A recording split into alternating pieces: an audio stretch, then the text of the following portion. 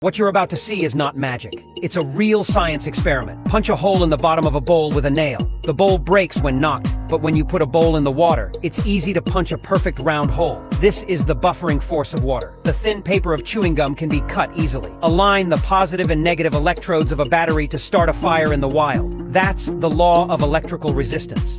What should you do if the cola pull ring is broken? Take a chopstick and rub it against the mouth of the can. The Coke will open by itself. That's the power of friction. A piece of paper ignites easily by fire, but if you wrap a glass inside the paper, even if the paper turns black, it won't burn. That's heat conduction. A ruler placed in the air falls off when touched, but when you cover it with a thin piece of paper, the ruler won't fall. This is the power of atmospheric pressure. After breaking a match, roll the match head and stick it into some foil. Pinch the top tightly and make a tail with the tin foil. Place it on a heating plate to simulate a rocket launch. Pour a mixture of potassium permanganate and sugar onto the wood. Rub it with a stick a few times and you've learned another way to start a fire in the wild. Rub the glass on the mouth of a beer bottle a few times, then tap lightly. A mushroom cloud blooms in the bottle and beer will gush out. This demonstrates how atomic bombs work. It's hard to stick a straw through a potato, but if you pinch one end of the straw with your finger and poke hard, it will instantly insert into the potato. This shows the power of compressed air. Add baking soda to a glass, then secretly pour in white vinegar. The unknown gas formed by mixing the two can extinguish 2 rows of burning candles. That's how a CO2 fire extinguisher works. Put a piece of paper and a screw between 2 magnets. Connect the positive electrode of a battery to the magnet with a wire, and the paper will spin fast. This is how an electric fan works.